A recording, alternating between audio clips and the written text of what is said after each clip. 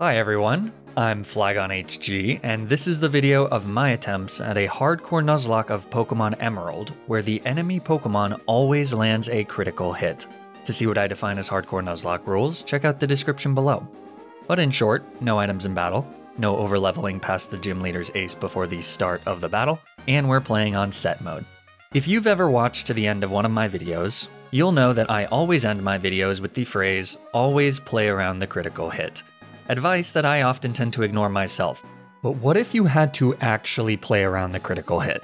What if every single time the enemy attacked, they landed a critical hit? How much more difficult would a hardcore Nuzlocke be? Well, with the help of none other than the amazing ROM hack creators Drayano and Xluma, I was able to find out. These guys worked directly with my uncle Jim Tendo to develop a version of Pokémon Emerald, where without fail, the enemy will always land a critical hit. In Generation 3, that means that all enemy attacks are essentially doubled in power. Critical hits also completely ignore stat boosts and drops, meaning that moves like Iron Defense and abilities like Intimidate are completely useless. This mod certainly made for a unique challenge. Just as a quick reminder before we start, I play with Species Claws, so I'll be able to reroll encounters until I get a unique encounter, but I can only use one of each unique evolution line. Okay, now let's see how this goes. The story begins as I step out of the back of a moving truck that my mom has shoved me into. We've just moved to the Hoenn region for the promise of economic prosperity. My father has taken a job as the gym leader of Petalburg City, leaving my mother and me to completely unroot our lives and settle in a few towns over. I guess the Petalburg City real estate market is a little too competitive on a gym leader's salary. I was promised adventure, but on first impression, this ain't Hollywood. This is a small town, and I'm gonna need some more excitement. That comes in the form of Professor Birch getting attacked by a Zigzagoon, which lets me pick my starter Pokemon. People are probably tired of me choosing Mudkip in my Hoenn playthroughs, but here it's pretty much objectively the right choice for reasons you'll see throughout the playthrough. After tackling the feral raccoon into the ground, Professor Birch lets me keep Mudkip. I name her Mud, and then our whirlwind journey begins. Our first challenge is to fight our rival May, but we obviously can't do that at Mud's current level because of the critical hits. So it's time for some grinding. And as you can see from the grinding, the enemy Pokemon do indeed get critical hits every single time. This makes grinding much harder and more tedious because even at low levels, wild Pokemon deal huge amounts of damage with consistent critical hits. Side note here, in most of my playthroughs, I will use rare candies to level up my Pokemon. I personally do this because grinding is incredibly tedious and tends to be pretty low risk as long as you're patient and not reckless. Yes, grinding deaths do happen, and rare candies do remove that chance, but for me, personally, I find that using rare candies helps me drastically reduce the time needed to complete certain challenges, meaning that I can release videos to you all more consistently, without, in my opinion, compromising the truly skill-based part of the playthrough. In my opinion. That being said, because grinding is extra risky in this playthrough, I decided to not use rare candies. At least for the first few gyms until I get access to the daycare center, where you can freely just level up your Pokemon by walking around. Anyways, after a while I get Mud to a comfortably high level, and I flatten May's Trico like a pancake. Mudkip has the highest attack stat of all the 3 starter Pokemon, and Trico doesn't know Growl, so even with a few missed tackles, we are plenty strong enough to win this battle. From here, I get to start catching teammates. As usual, with challenges that I don't have as many encounter restrictions on, I'll only be touching on the encounters that actually contribute in the video. For now though, all of these Pokemon will at least show up in the layout, starting first with Zigzagoon from Route 103, who I name Ratatouille. I know that that's spelled wrong, but Ratatouille with 2 L's doesn't fit. I also catch a Poochyena named Old Yeller from Route 102, a Wurmple named Bug's Life from Route 104, which quickly evolves into a Dustox, and a Slackoth named Zootopia from Petalburg Woods. Once we get to Rustboro City, I use a Repel to first go to Whismur Tunnel or whatever it's called, and catch a Whismur. I name her 8 Mile. Her special skill set will be very useful later. Then, on Route 116, I manage to find an Abra as my first Pokemon. I also get lucky enough to actually catch him with a single Great Ball before he teleports away. So, Moonlight joins the team, though for now, he doesn't have a way to deal damage. That's okay though, because for the first gym, Mud is able to handle the battle all by herself. Both of Roxanne's Geodudes fall to a single water gun apiece. Can't get crit if you outspeed and one-shot. That's gonna be the mantra of this playthrough. Unfortunately, we don't one-shot Nosepass, but Roxanne is kind of a crap battler, and the Gen 3 AI is pretty wonky. Specifically, once your Pokemon is slower, Roxanne will never go for Rock Tomb. She also wastes some turns using Harden and Block, so we win the battle without too much trouble. Immediately after the battle, Mud evolves into Marshtomp, which is one of the only ways to reliably beat Watson if you don't get lucky enough to get a Geodude from Granite Cave, which I don't. I get a Zubat, who I named the Dark Knight. Then I head deep into Granite Cave to deliver Mr. Stone's letter to Steven. Okay, like I get that the Pokénav doesn't work in caves, so Mr. Stone can't contact Steven while he's in the cave, but can't you just leave a voicemail? Steven's gotta come out eventually. It certainly doesn't seem like an underage postman is the best way to get in contact with your son. But anyways, after that, I head to Slateport City and catch an Electrike from Route 110 and name her Moneyball. As a kid, Electrike and Manectric were some of my favorite Pokemon, so it's cool to finally get to use one in a challenge here. With that, it's time to fight Brawly, who with a 100% critical hit rate is pretty terrifying, if it weren't for Moonlight. Now that he's evolved into Kadabra, he's able to completely melt the minds of Brawly's simpletons with a few confusions. It takes 2 confusions to knock out the Meditite, but the other 2 are easy one-shots. Had I not gotten Kadabra, I likely would have had to do this fight with Zubat and Dustox, both of who are 4 times resistant to fighting type attacks. But clicking Confusion 4 times is way easier, so that's cool. Before leaving Dewford Town, I fish up a Tentacool who I name Alien. Then it's off to Mauville City. Along the way, I have to fight my rival. This fight can either be incredibly easy, or super difficult depending on the playthrough. Fortunately in this case, it's the former. She leads with a Wingull who gets zapped out of the sky by a single spark from Moneyball. Slugma comes in next and I switch to Mud. He does get burned by the Ember on the switch, but then we take out Slugma with a single water gun. Or not. Wow, that's kinda sad. Fortunately, it doesn't really matter since Slugma is pretty bad. Grovyle is last, so I switch to Bug's Life who takes nothing from an Absorb. Pursuit and Quick Attack do decent damage, but Bug's Life knows Moonlight, so he's able to stay healthy all the while hitting Grovyle with Gusts. After a few turns, Grovyle falls and the battle is easily won. We'll just go ahead and ignore the rival battles from here on out. That's about all there is of note before facing Watson for the 3rd gym badge. A few of our Pokemon have evolved, including 8 Mile, who is now a Loudred. The Whismur line has a very special skill set that will be invaluable to this fight. Watson leads with Voltorb and I lead with Mud. Right away, I switch to 8 Mile so that she can work her magic and do what the Whismur line does best: die. To a critical hit self-destruct from Voltorb. Someone was gonna have to take that self-destruct, and nothing was surviving a crit, so hopefully 8 Mile can rest well knowing that her short life had purpose. After that, I bring Mud back out, who is now free to blow through Watson's entire team. After howling once, Electrike goes down to a Mud Shot. Magneton is next and misses a Supersonic, so a Mud Shot takes them out as well. Manectric is last and starts firing off quick attacks, but they're not quite strong enough to put Mud in any real danger before 2 Mud Shots take him out. That still could have gone poorly if we missed a few Mud Shots or if Magneton actually connected with Supersonic and then Mud hit himself in confusion. But thankfully, we made it out with everyone alive. Okay, well not everyone, but war is hell. With the ability to smash rocks, the northwestern part of Hoenn is unlocked and brings a bunch of new encounters that will all be pretty useful. From Route 112, I catch a huge power Marill named Platoon. From Fiery Path, I actually managed to find a Torkoal who I named Cabaret. I also catch a Swablu from Route 114 named the Birds. And thanks to the Zubat dupe, I can guarantee a Solrock from Meteor Falls who I named Solaris. So now I've got a pretty good team as I go to face Maxie on top of Mount Chimney, a fight that I consistently underestimate. Now, as you may have noticed from the previous gym fights, things go pretty well when I can outspeed and one-shot my opponents. Obviously, things become more complicated when I can't. And Maxie's Mightyena is actually kind of an issue because I don't have a single fighting type. I lead Cabaret, who takes stupid damage from a critical hit bite and then fires back with a very weak Ember. Already not a great start. On the next turn though, I switch to the Dark Knight, who I foolishly didn't bother evolving into a Crobat. Maxie then also switches out to his Camerupt. I switch to Mud, who gets hit by a pretty hard Ember and then also gets burned. Mud loves getting burned by Embers. Fortunately, that's not a huge issue because we can fire back with a ×4 super effective water gun. But that's not quite enough for the one-shot, so Mud goes down to a hard magnitude 7. That's a pretty bad loss, but now's not the time to mourn. I bring the Dark Knight back in. Maxie uses a Super Potion, and the Dark Knight hits a fairly hard wing attack. A second wing attack leaves Camerupt in the red, so he fires off an Ember, which does huge damage, but at least it doesn't burn. Maxie decides to not use another super potion here, so a third wing attack finishes off Camerupt.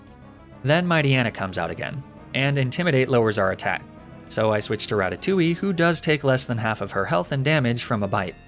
So I fire off a Headbutt, which does good damage, and a second bite puts Ratatouille in the red. Maxie then uses another super potion, so a second Headbutt doesn't finish off Mightyena. It also doesn't look like a third one will kill him, but I can't really afford to switch to anything else. So I hit another Headbutt, hoping for a crit or a flinch. We get neither though, so Ratatouille falls to a follow-up bite. Guess I found Ratatouille's missing L. From here, Moneyball comes in and sparks Mightyena to knock him out. She also sparks Maxie's Zubat for the one-shot, which does win us the battle, and I guess somehow also stops Maxie from blowing up Mount Chimney. But it's a hollow victory given that I lost my starter and a Pokemon named after a top 5 Pixar movie. Ratatouille just wanted to cook Maxie. Have a heart. Candidly though, Mud is the more brutal of the two losses given that we have the Fire Gym coming up. Without her, we're going to need to bring some Pokemon off the bench, including Platoon the Marill, who I evolve into a Azumarill. I also pump her with as many special attack EVs as I can, by killing Wild Numel so that her water moves will do decent damage and we don't end up having another mud scenario against Flannery's Camerupt. As our battle against Flannery begins, Alien the Tentacool has joined the team, and both Moneyball and the Dark Knight have evolved. Flannery's first 3 Pokemon all fall to a Bubble Beam apiece from Platoon. They're never particularly difficult. It's her ace Torkoal that's the real issue. Critical hit overheats, especially in the sun, do insane amounts of damage. And it's not like Platoon can one-shot Torkoal. Unless she gets a critical hit, I guess. We gotta say, that's super anticlimactic, but hey, I'll take it. That is a shockingly easy 4th gym badge obtained. With that, I'm able to head to the desert on Route 11, where I can catch a Sandshrew named Ladybird, as well as a Trapinch in Mirage Tower named Dune. I also pick up a Root Fossil, which I turn into a Lileep named Nomadland, though I won't be using her. That now gets us to the fight against my father Norman for badge number 5. His Slaking can be cheesed with any Pokemon that knows Protect or Dig, of which I have 3. So I'm not too worried about the big guy. Norman's other Pokemon are still an issue though, since they hit hard and fast and we still don't have a fighting type. I lead with Moneyball as Norman leads with Spinda. I'm hoping he wastes a turn using Teeter Dance, but after we hit a Spark, Norman just goes for a hard Facade. This activates Moneyball's Static, but it doesn't really matter because Spinda falls to a second Spark on the next turn. Vigoroth is second, so I switch to Solaris, who takes a good chunk from Slash despite resisting it. Then Solaris barely tanks a Feint Attack and gets off a Rock Throw for a small amount of damage. An Oranberry restores a bit of health here, but we're obviously dead to another hit, so I switch to Ladybird, who has evolved into Sandslash. A Feint Attack does a bit of damage. Vigoroth then outspeeds on the next turn to hit a pretty hard slash as Ladybird goes for a Dig. This leaves Vigoroth in the red. So Norman heals with a Hyper Potion as I take the chance to hit Vigoroth with a cheeky Sand Attack. That instantly pays off as Vigoroth misses a slash and Ladybird gets off another Dig. That does more than half health, so after just barely surviving another slash, one final Dig finishes off Vigoroth. This brings in Lanoon, who is terrifying since he's very fast and knows Belly Drum, but at least for this turn Lanoon should be going for an attack since he sees the kill. So I switch to Cabaret, who takes just a crap load of damage from a Headbutt. Aren't Torkoals supposed to be bulky? After having so many difficult fights against Flannery's Torkoal, honestly, I feel a little cheated here. Fortunately, Cabaret will still survive another attack. And fortunately-er, Lanoon just goes for a greedy Belly Drum, so a follow-up Flamethrower knocks him out. That works out perfectly because Slaking of course is last, and Cabaret learns Protect through level up. So it is incredibly easy to Protect when Slaking attacks, hit Toxic when he loafs, and then supplement the toxic damage with Flamethrower for a few turns until we slay the king. Like with Kadabra against Brawly, I did get pretty lucky that my Fiery Path encounter turned out to be a Torkoal, but Dustox could have actually done the same thing. Anyways, that's badge number 5. With access to Surf now, it's time to explore the high seas. I start by catching a Wingull from Route 105 named the Lighthouse. I also catch a Carvana named Jaws from Route 118 and an Oddish named Moana from Route 119. All of these guys will be important later. I also catch an Absol from Route 120 and name him the Godfather. Absol is all but guaranteed on this route thanks to Species Clause. He'll show up for like 2 seconds in about 5 minutes. But first, it's time for Winona.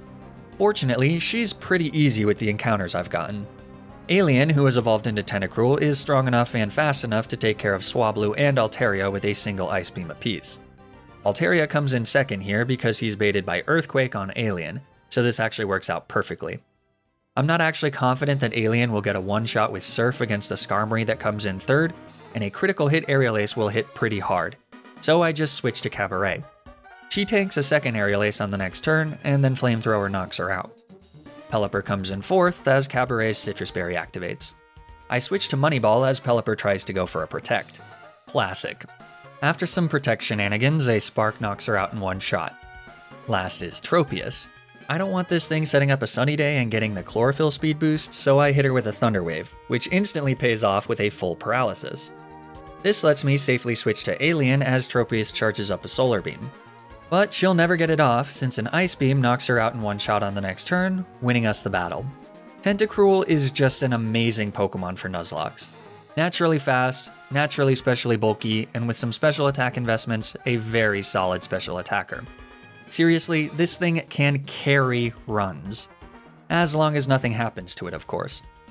Anyways, with that random aside that certainly isn't well-timed foreshadowing, I now have a rematch with Maxie, who couldn't possibly kill yet another one of my Pokemon, right? I lead with Alien as Maxie leads with Mightyena. Mightyena threatens to hit the physically frail Alien with a very hard takedown, but we outspeed and nail him with a Surf. And Mightyena just goes for Swagger. Phew. I switch to Cabaret as Mightyena heals. He then goes for another Swagger, but Cabaret fortunately breaks through and kills him with a Flamethrower. Camerupt is next, so I switch to the Lighthouse expecting an Earthquake, but nope, he just goes for an Amnesia. A Surf no longer kills Camerupt, but he just goes for another Amnesia despite having Rock Slide. I was fully prepared to sack the Lighthouse there for some damage, but I guess I don't have to. Despite a Super Potion, 2 more Surfs finish off Camerupt. Last is Crobat, who immediately hits a very hard Wing Attack, but then Lighthouse retaliates with a Surf. A Citrus Berry activates, meaning we'll survive another Wing Attack, so I stay in to hit another Surf. Instead of Wing Attack though, Crobat just goes for Confuse Ray, which causes the Lighthouse to hit himself in confusion. So then I switch to Moneyball, who sorta tanks a Wing Attack. This does trigger a Lucky Static, so we're able to outspeed and knock out Crobat with a Spark on the next turn, winning us the battle. What, you thought Alien was gonna die in that fight? Nah, see, that's what we call misdirection.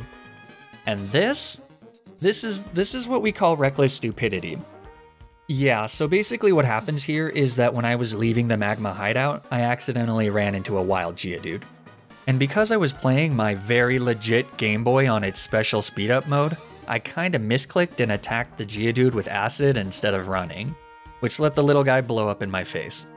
Whoops. No Tentacruel, I guess. Fortunately, this game is chock full of decent water types, so it's not the end of the world, but yeah, Tentacruel is really, really good. Rest in peace, Alien. Well, after that, I raid the Team Aqua hideout and stumble into what appears to be Archie's office. There I pick up the Master Ball. I also encounter an Electrode, which will be an incredibly useful Pokemon.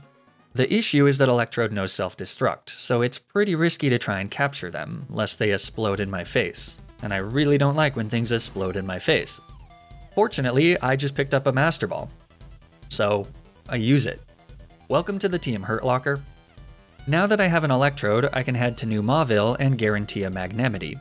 I thought I would actually use this Pokemon a lot, but they end up just mostly staying in the box. But I figured I'd mention them anyways, since people unanimously love how I pronounce Magnemite. Anyways, this gets us to the fight with Tate and Liza. Again, outspeeding and one-shotting is the name of the game here, because Tate and Liza's Pokemon are pretty terrifying, especially with critical hits.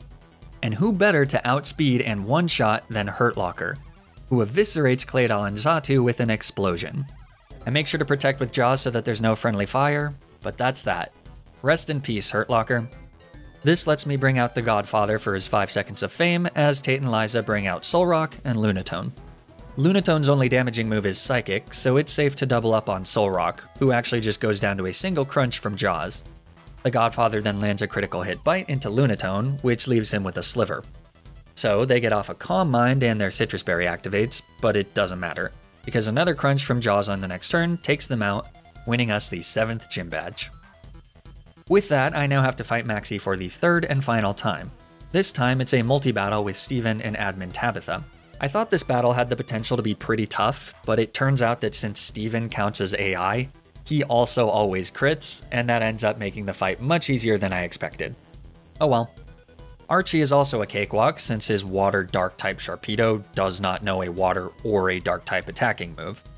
So after resolving the Weather Wars by awakening Rayquaza, all that's left to do before the Elite Four is take on the 8th and final gym leader Juan. But that's a bit of an issue.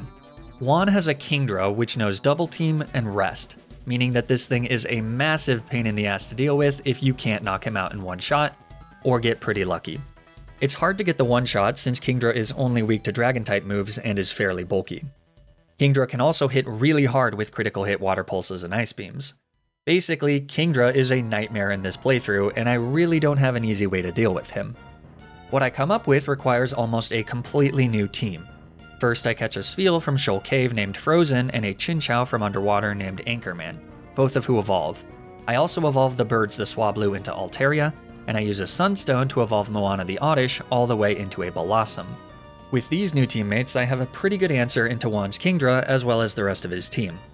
Juan leads with a Love Disc, so I lead with Moneyball, who is quickly becoming my most reliable team member. She outspeeds and kills Love Disc with a single Thunderbolt. This brings out Whiscash, who threatens with an Earthquake. So I switch to Moana, but of course Whiscash just uses Amnesia. That ends up being fine because Moana just crits with a Magical Leaf for the one-shot. That's what you get for setting up, sucker. Celio is out third, so I switch to Frozen on an Aurora Beam. Thanks to her Thick Fat ability, the cold never bothered her anyways.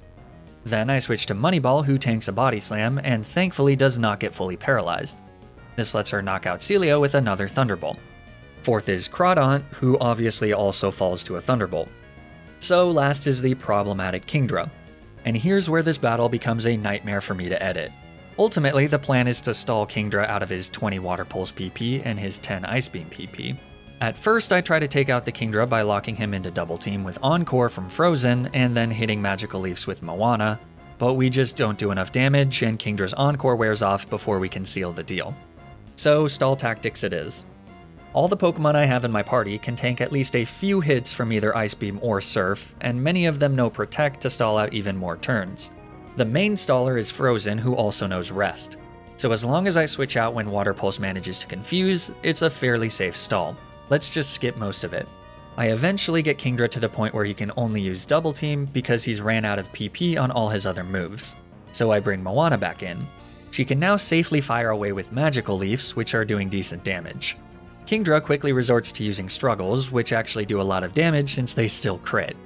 Fortunately, Moana has access to Moonlight, so even though Juan does heal, she's able to survive and finish off the Kingdra with a few more Magical Leafs. That wins us the 8th and final gym badge. So now it's Elite Four time, but before that, in Victory Road, I finally get a fighting type in the form of Hariyama. I name him Fight Club, and despite getting him at the very end of the playthrough, he will be joining us for the Elite Four.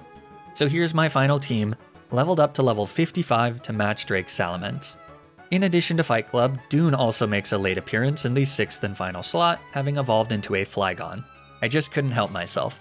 There's a few pretty tricky Pokemon that we'll have to face in the Elite Four, but I'm confident that these 6 have what it takes to clinch a win. What could possibly go wrong? First up is Sydney. He leads Mightyena, and I lead with Jaws, which is definitely not a mistake. I definitely didn't order my team to match the order of the sprites in the layout for the final team footage, and then forget to switch Fight Club back into the lead before fighting Sydney, that's for sure. Yeah, I definitely meant to lead with Jaws here. Now because the level cap is so much higher than Sydney's team in these games, Jaws is still able to one-shot Mightyena with a Surf. Cacturne comes in second and goes down to an Ice Beam. Shiftry follows suit and also falls to a single Ice Beam. Crawdaunt is fourth, so I switch to Fight Club as he greedily goes for a Swords Dance. Then a Brick Break kills Crawdaunt. Absol is last, but because I put this sumo wrestler through some speed training, he's actually able to outspeed and kill Absol with a single Brick Break as well, winning us the battle. Second for the Elite Four is Phoebe, but as with Sydney, this one should be pretty easy. After her first Dusclops does her court-mandated Protect, a Crunch from Jaws knocks her out in one shot. Phoebe's first Bayonet comes out next and obviously goes down to a Crunch as well. Sableye is third and unfortunately just barely survives a Surf, which lets her get off a Double Team. Super annoying. Phoebe heals, and fortunately we do connect with another Surf, which brings Sableye back into the red. But then I miss a Crunch and Sableye hits a Nightshade. I really hate Double Team. Fortunately we do connect with a second Crunch and Sableye goes down. So no harm, no foul, right? Next is Phoebe's second Dusclops, who gets hit with a crunch, but survives with seemingly 1 HP, letting her clap back with a critical hit Earthquake, killing Jaws. That is really bad. Jaws was our only Pokemon that knows Ice Beam, aka he was incredibly important for dealing with Drake's Dragon types. We do still have Dune, who I did actually train in Special Attack, so she's able to finish off Phoebe's team with a few more crunches. But even with max Special Attack, which we really don't have because Dune's Special Attack IV is 3, Dragon Claw certainly isn't killing Drake's Salamence, and Drake's Salamence is certainly killing Dune. Before having to deal with that though, we do have to fight Glacia. Fortunately, with the badge boost, our big boy is just speedy enough to be able to outspeed and kill all of Glacia's ice types with a single Brick Break apiece. It actually takes 2 Brick Breaks to kill Walrein, but Fight Club is able to tank a crit Surf. So after some full restores, Walrein goes down and we win the battle. At least that was easy. But Drake? Yeah, Drake is a real problem. Ultimately, I kinda have to hope that the AI is a bit dumb. Since the AI doesn't know it's gonna get a critical hit, I think Drake might waste time setting up when he doesn't need to. He leads with Shelgon, and I lead with Dune. I really need you to pull through here, buddy. Shelgon always goes for a Protect, but we don't really have a setup move to abuse that, so we just hit into the Protect. A Dragon Claw then manages to kill Shelgon in one shot on the next turn. Drake then brings out his own Flagon for a mirror match. Luckily, Flagon isn't the bulkiest of boys, so we take him out with a single Dragon Claw as well. Third is Altaria, who tanks a Dragon Claw fairly well, but then just goes for a Dragon Dance. Since Altaria sucks, he doesn't outspeed Dune even after the +1 speed boost. So after using a full restore, another 2 Dragon Claws take him out. Next is Kingdra. Fortunately, he doesn't know a dragon move, which is kinda weird, I don't know why he came out here, but at least it means he can't one-shot Dune here. Though if he uses Dragon Dance, he may be able to outspeed on the next turn, and then a +1 Body Slam crit might be enough for the one-shot. But Dune doesn't even give him the chance, and crits with Dragon Claw for the one-shot. Amazing. Though obviously we're hardly in the clear, because Salamence comes out as Drake's last Pokemon. So here's the deal. In order to beat the champion, I absolutely need to keep Moneyball, the Dark Knight, and Dune alive. I also probably need to keep at least one other Pokemon alive for switching purposes if things go poorly in the final fight. So what I do is I start by switching to Fight Club, who survives a critical hit Dragon Claw. Then I fire off a Fake Out for some chip. And then, sadly, Fight Club takes one for the team and goes down. This lets me bring in Zootopia. Unfortunately, a return is just barely missing out on the kill here, and thanks to our Truant ability, I know I won't be getting off more than one attack. It'd also be really bad if Drake heals here, so I use Yawn as Salamence fires off another nasty Dragon Claw. Then I switch to the Dark Knight, who also tanks a Dragon Claw. This now causes Salamence to fall asleep. So now I gotta just pray that he doesn't get a one-turn sleep. Dune comes in on Salamence's first turn of sleep. Then I fire off a Dragon Claw and pray. Salamence does survive with a Sliver, but thankfully he stays asleep. So Drake heals, but by the skin of our teeth, we've made it out of this one alive. 2 more Dragon Claws finish him off. In hindsight, it probably would have been better to hard switch to Zootopia, get off a return, and then have him go down to get a free switch into Dune. I think that would have been a bit more consistent, since we wouldn't have had to rely on sleep turns. But at the time, I thought that Fight Club was less useful than Zootopia for the Wallace fight, and I was actually hoping that he might maybe bait Fly from Salamence. Either way, it worked out, and we win the final Elite Four fight. All that's left now is Wallace, who has a surprisingly tough team, especially considering that it's actually a monotype team. But we got this, right? He leads with Wailord, and I lead with Good Pup Moneyball. A single Thunderbolt is all it takes to fell the big fish. Gyarados comes in second, which is hilarious. He knows Earthquake, so it does make sense, but Thunderbolt obviously knocks him out in one shot. Third is Whiscash, which is what I was expecting to come out second. I switch to Dune, who is immune to Whiscash's Earthquake. Then I set up a Sunny Day as Whiscash goes for an Amnesia. Thanks to Sunny Day, I can now fire off one-turn Solar Beams, though Amnesia means that Whiscash does survive. But then he just goes for Amnesia again because the AI loves using that move for some reason. So an Earthquake from Dune knocks out the forgetful fish. Fourth is Tentacruel, who threatens with Ice Beam, but we of course threaten with Earthquake, which kills him in one shot. And then fifth is my Milotic. Now sadly, I have to make the ultimate sacrifice. I have to sacrifice the one I love most. Dune has to go down. She's done her job, so there's nothing else for her to do but fire off one last solar beam into Milotic and then embrace her icy death. May your passage to the afterlife be swift and painless, Dune.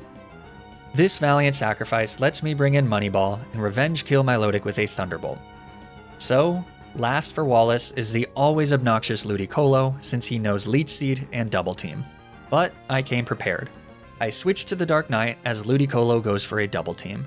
Then, with our middle fingers thrust into the sky, we hit Ludicolo with an aerial ace that never misses. It doesn't quite kill, but Wallace, being the greedy bastard that he is, goes for yet another Double Team.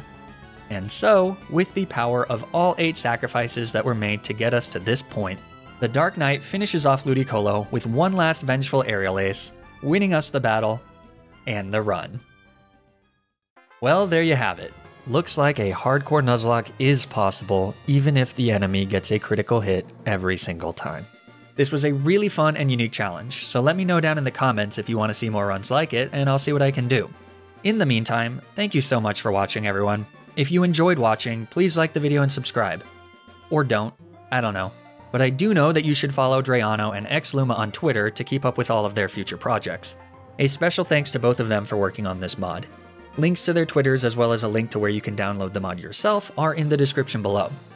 You can also follow me on Twitter and Twitch to keep up with streams of my future challenges. You can also check out my highlights channel to get highlights of the challenge I'm currently streaming before it's cut down to a video on the main channel. Right now, I'm playing through Drayano's masterpiece of a ROM hack, Renegade Platinum, and it is an absolute blast. You should definitely check out some of that content. And finally, be sure to join the Flag on HG community Discord where you can discuss Nuzlocking and contribute to future challenges. The links for everything are in the description below. Stay tuned for more Nuzlocke videos, and until then, remember to always, always, always play around the critical hit.